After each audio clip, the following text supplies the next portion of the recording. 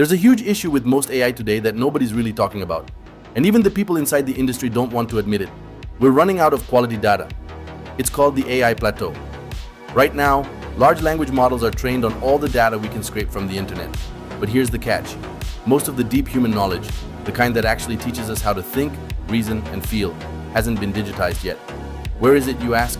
It's in the archives, in books, newspapers, diaries, intellectual property that has captured how humans navigate the world, process emotions, and solve problems. All the stuff you need if you ever want to reach artificial general intelligence. That's why, in today's age of AI slop, humanities might be the most valuable discipline in the AI economy, not just for critical thinking, but for the high-quality data it holds.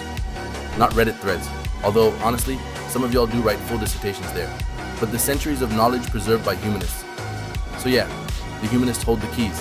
If AI is running out of quality data, how long before work slop takes over completely? Do you believe in the dead internet theory? Tell us in the comment below.